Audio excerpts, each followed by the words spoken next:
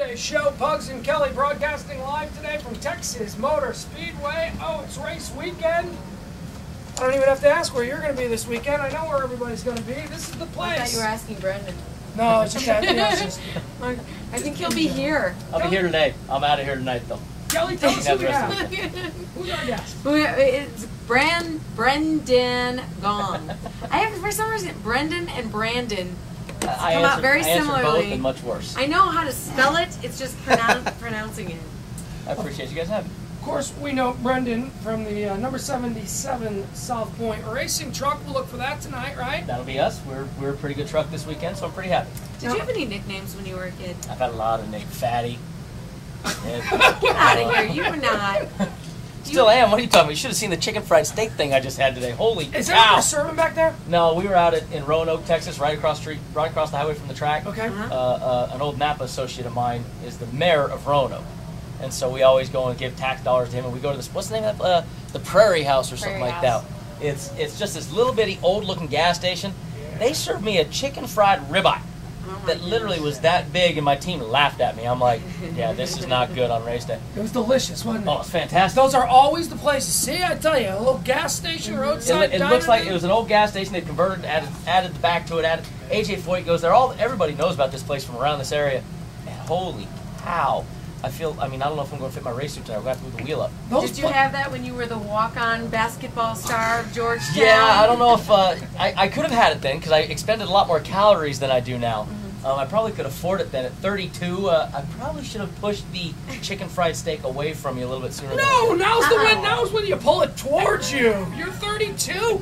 You're 20. You know as well as I do, your 20s are the most treacherous time period in your life. If you're going to die in some crazy way, it's going to occur in your 20s. You've made it. Enjoy the chicken fried steak. Wow, folks. That's how big it was. The folks at home can't see it. We have a picture on a phone camera of how big the chicken fried steak was that we ate today. That looks darn good. Along with the mash and gravy and the mac and cheese. I mean, it's not like I had a low-carb meal this morning.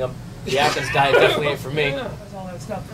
She mentioned the Georgetown stuff. Yep. Now, racing and basketball. Phone. That don't really go hand in hand.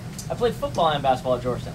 I played two sports while I was there. And basically, I was racing before I got there. I grew up in a great family. My mother and father, were fantastic. Where we had the Leave It to Beaver thing. Yeah. Two big brothers. Every night, Dad was home at dinner at 6:30. Stab you in the arm if you held your fork wrong. And I never saw that episode of Beaver. Yeah, it was the Leave It to Beaver Vegas stuff. And I had a great family growing up. And anything you wanted, if you wanted to play sports, my dad always wanted you to do whatever you wanted to do. Didn't believe in the phenom. Didn't believe in only doing this. And nowadays, so many kids, their parents just have them do just piano, and you're going to be a piano player. I'm going to get you to race go-karts at 4 years old. And when it was time to play football, I played football. I played volleyball, played softball. We bowled.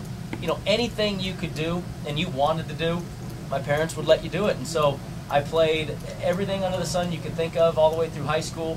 Was a pretty good football player. Was a decent basketball player. I raced cars. I grew up watching my dad race in the desert. You heard of the Baja 1000? Sure.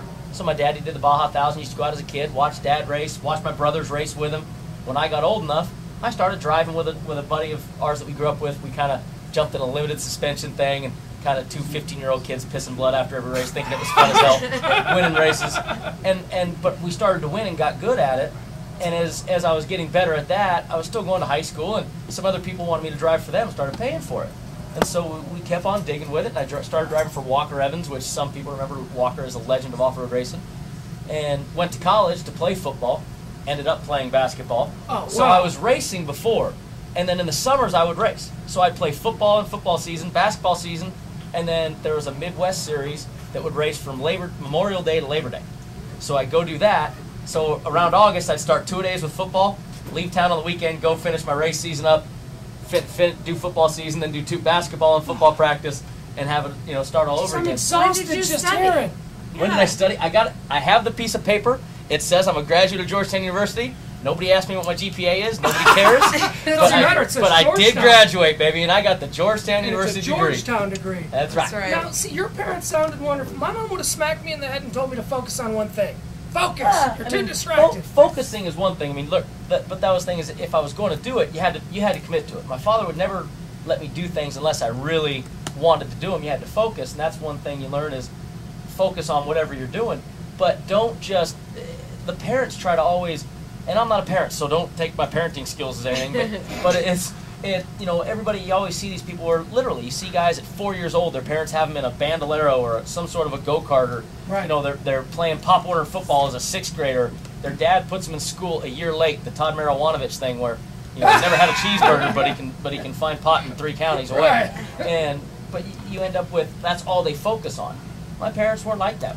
My brothers played football, they wrestled. When I grew up, I played volleyball, I was on the swim team. Were you allowed to quit anything? If you didn't, I took up 1 piano lesson. Yeah, and it wasn't for me. If you didn't like to do it, they didn't force you to do it. But if you started it, you had to finish that season. It wasn't like you could middle of the season say, "Oh, nope, done." Yeah, I don't want to play football anymore. Yeah, if you committed to it, you got to finish. Finish your commitments and focus on what you're trying to do. And if you didn't want to do it again, then they said, "Hey, it's okay. Give you a hug." What position? In which? Well, which jumper? I'm guessing you were a guard. I was a center in basketball. I was a 1 and 2 guard in college. I mean, basically, I sat at the end of the bench, guarded the water, attacked anybody who got near it.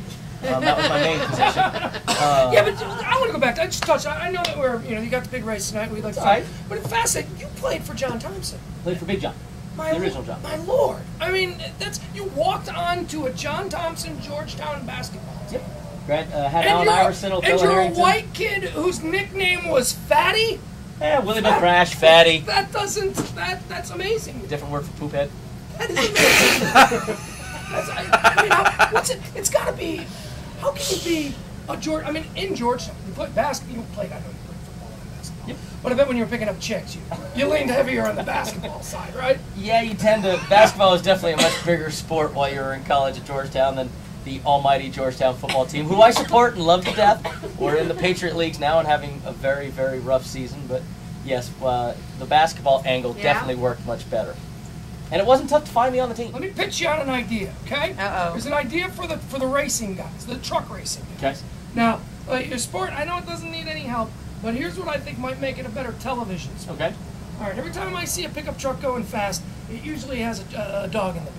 All right, the guy racing around with the dogs. Now, we can't actually put real dogs in the back of the truck, but how about this? You guys all race with stuffed fake dogs in the back. And if you lose the dog, if you drive so recklessly that you lose the dog, that's it, you're eliminated. The guy that wins the race is the guy that's with the dog at the end. Huh? Genius? What? No? Well, some of us are superstitious. I've had monkeys in my trucks before. Yeah. I've had hamster-looking creatures in my truck before. This cross-eyed hamster is kind of funny. Guys have done... Beanie Babies? I think some people have done... Yeah, no, some people have done Beanie Babies. I used to do... There's an old Bart Simpson doll years ago I think we used to put in there, but I don't even know what happened to that old Bart. I think he caught on fire. I think I wrecked with him and he melted. It's a bad memory. Yeah, I'm not sure, but I'll pitch it to Wayne Otten and the powers that be. Come on. I'll see what they say. Wouldn't that be Can't fun? hurt. Oh, that dog, he takes the turn a little quick. Oh, the dog's going, oh, he held it. I'm saying. And then again, look, it's not real dogs. I love animals. What about neon outlined at the bottom? Let's go the other way. Neon on the truck? Oh, okay. Oh, that would look cool, too. Oh, and then maybe when they stop, you can do that bouncy thing up and down that you see at the lights. Hydraulics in the Yeah. system. Yeah. Now we're Orale. ruining Bass. Orale. Now we're ruining a perfectly fine sport. Brendan, best The of dog luck. is okay, but not the neon. Okay. Yeah, that's going over the line. Brendan, best of luck tonight. We'll be watching for you. The number 77 South Point Racing. What color is the truck? Give me your Chevrolet, big blue with rainbow stripes down the side. Oh, fantastic. Best of luck to you. Thank you very Brendan much. Gaughan joining us here. Live from the Texas Motor Speedway. Take a break back after this. I'm Pugs. Kelly. Live 105.3. Brendan, let me show you something.